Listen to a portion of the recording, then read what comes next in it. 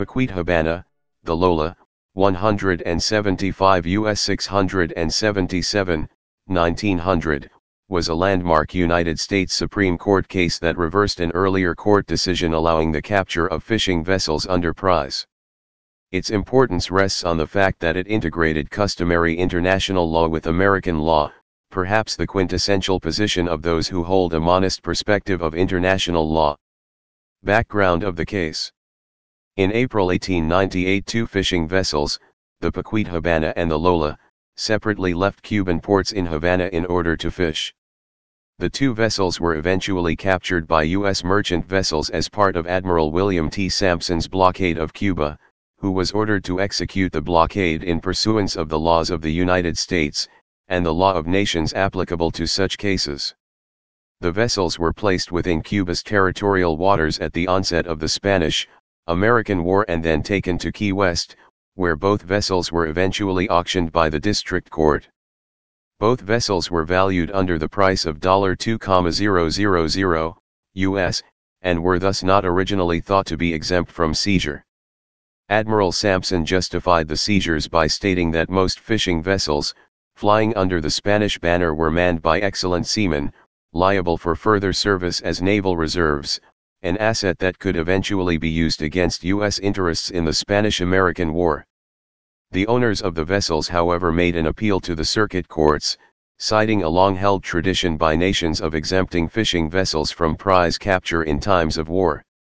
This tradition, a primary example of customary international law, dates back from an order by Henry IV in 1403, and has more or less been observed by a large majority of states ever since.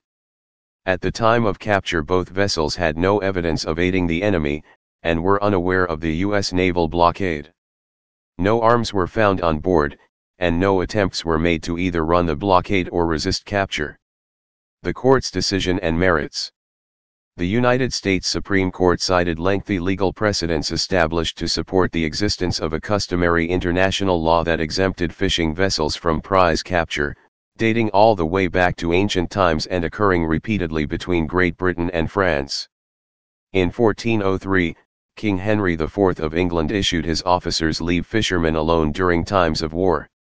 He then signed a treaty with France reaffirming this act between both parties. Again in 1521, between Emperor Charles V and Francis I of France, a treaty was signed. This treaty was invoked due to a desperate rise in the markets for herring. With the war between the two countries raging on, fishermen dared not venture out to sea. Therefore, a treaty was necessary on both accounts to prevent starvation among those who relied upon cheap herring, namely the lower classes.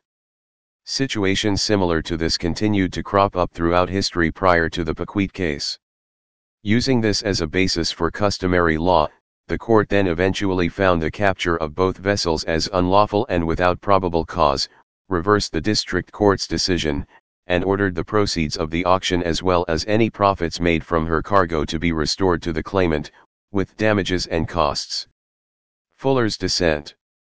Justice Fuller delivered a dissenting opinion, which was joined by Justices Harlan and McKenna. Please subscribe and thanks for watching.